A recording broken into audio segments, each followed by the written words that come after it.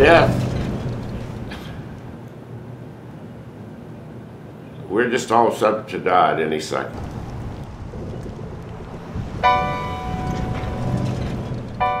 Well, of course, the numbers keep going up and up and up and up. First year I was in office, we had 26 homicides. Last year we had 46, and as of today, we're sitting at 70. Yeah, the percentage of it is drug-related for sure, and gang, and basically really kind of a combination of both. Most of the homicides occur during the nighttime, 2 or 3 o'clock in the morning, when we find out who the deceased is, and then we find out where the family's located, and we go to the door and knock on the door. Sometimes I feel like the Grim Reaper. I have knocked on doors, and somebody would say, "Who's there?" I say, "It's Buddy Bryan." I don't even have to say the Muscogee County Coroner. They know when they hear my name that there's a death involved.